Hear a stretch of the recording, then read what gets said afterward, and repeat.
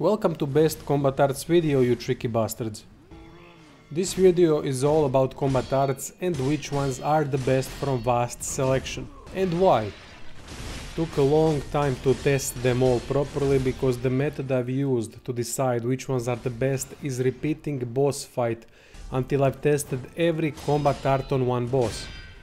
Same method was applied on around 6 different bosses towards the end of the game, and everything was tested on New Game Plus. There are many combat arts to choose from, so I have decided to make two categories. Best one that costs spirit emblems and best one that doesn't cost any spirit emblems. It is quite an important distinction because if you are wasting emblems on combat arts, then prosthetic tools won't be used, and prosthetic tools for the most part are better than combat arts. Most combat arts can find use somewhere, but to be crowned as best in their category they need to be good in almost every scenario.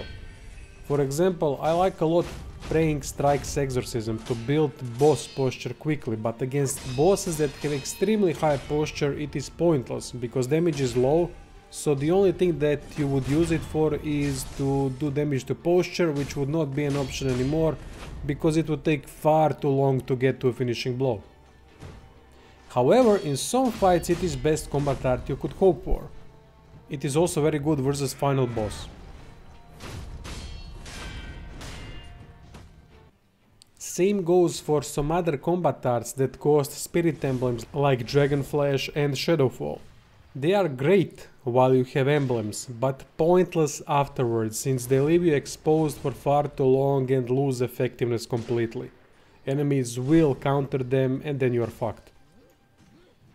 First, let's cover best combat art that does not cost emblems. Combat arts that do not cost emblems are widely used because next to them you can use prosthetics, and that is extremely beneficial.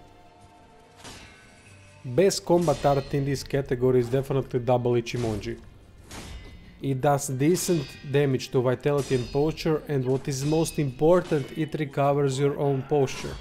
I cannot state enough how important that is to keep you in the game without posture being broken.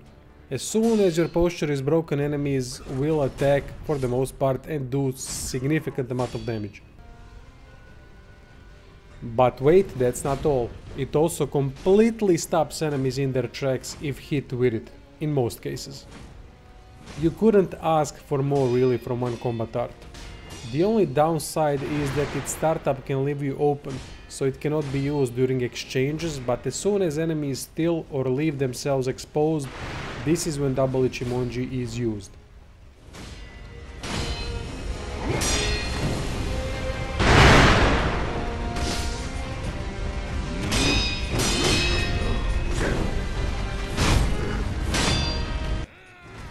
Honorable mention in this category that can be used as well against most bosses is Nightjar / Reversal. It does small amount of damage, but it makes you hard to hit while being on the offensive. Going in and out safely is why this combat art is so great. Going in also triggers enemy attack, so by quickly going out they will miss and leave themselves open for another jump in to punish them. Basically you can spam the bloody thing or use it tactically to cover a distance quickly, or just to get out quickly after attacking the enemy. Only downside is that some enemies will catch you when going out sometimes. Depends on the type of attack they perform and also weapon length.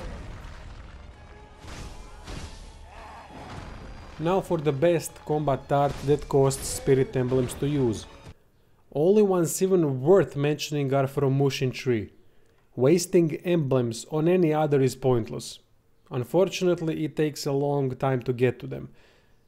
Two most important factors to consider for this category.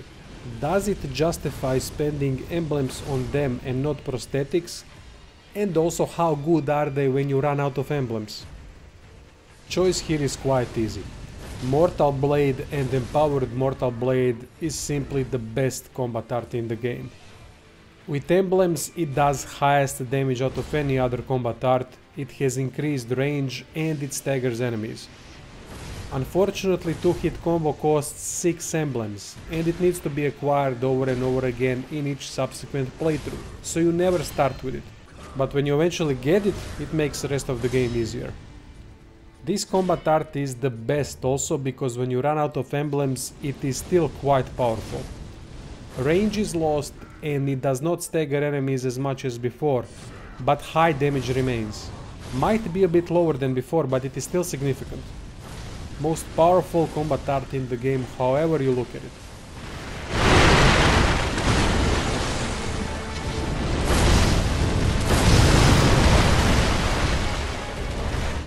Honorable mention here would be Spiral Cloud Passage. It is good in most scenarios and especially good against human opponents. Full combo costs 3 emblems and with that you do long combo that puts enemies on back foot, not being able to act. It does not do much vitality damage, but it fills up posture fast due to number of attacks being thrown at the enemy. Emblems increase range, but this is still a very good move without the emblems.